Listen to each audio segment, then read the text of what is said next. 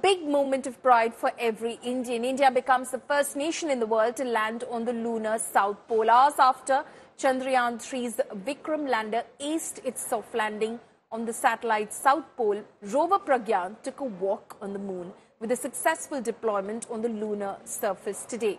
Rover Pragyan will explore the lunar surface for the next 14 days. Celebrations erupted at the Indian Space Research Organization's Mission Control Center as the Ashoka Lion emblem, in fact, was imprinted on Pragyan rover wheels. ISRO also released the first images from the lunar surface taken by Vikram lander during Chandrayaan 3's descent. After the historic landing, ISRO confirmed that communication link has been established with Chandrayaan 3 lander.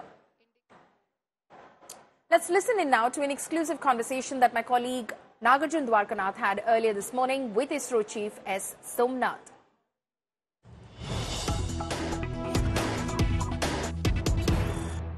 Hello and welcome to this special segment with the man of the moment, the ISRO Chairman, Mr. Somanath. Sir, firstly, congratulations to you on behalf of India Today and the whole of the country that we are so proud as to what has happened in the last 12 hours with ISRO and its achievements.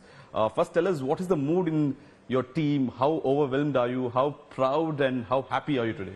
No, they are very joyful. They are excited to see the success of their hard work happening right on moon.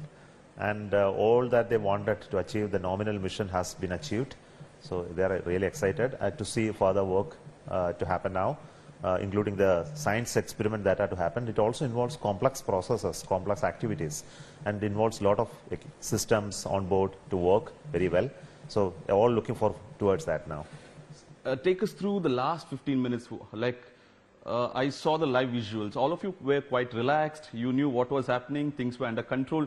Take us through what you were going through in the last 15 minutes since the start of the power descent till the touchdown.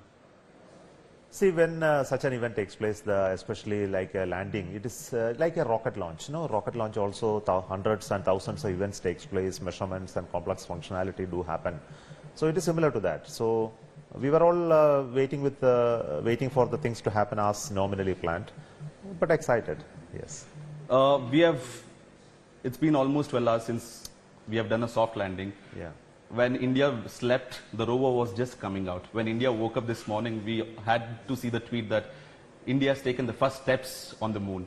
Tell us the next course of action. What is the Pragyan rover doing right now? How far would it go? What experiments would it carry on? See, Pragyan rover is just on the moon now. Now we have to move it further. There are a lot of things to do, which includes path planning, traveling little more distances. Then after that, doing experiments with it. But that will take some more time, and we have to have various other conditions suitable for it, including ground visibility, the ground stations availability, and very many things have to be checked. So depending on that, further activities on rover will take place. The data is quite crucial, is what everyone is saying. We have seen scientists from US, Europe, across the globe congratulating you and saying this is not just an achievement for India, for the humanity as well, because southern part of the moon, south pole of the moon, no one has gone, and there are evidences that there might be water hidden there. Yeah, as told by Honorable Prime Minister yesterday, he was also specifically telling this mission is just not for India alone. It's for the whole world, so that the other people get inspired to travel to moon and then find out and explore. I think there is a renewed interest in going to the southern part of the moon, hopefully to look for more of resources, natural resources that is suitable for human beings, for its colonization or further expansion or traveling beyond moon. So scientific community across the globe are very keen to see that we succeed and also bring out useful scientific results, as we did for Chandrayaan 1 and 2.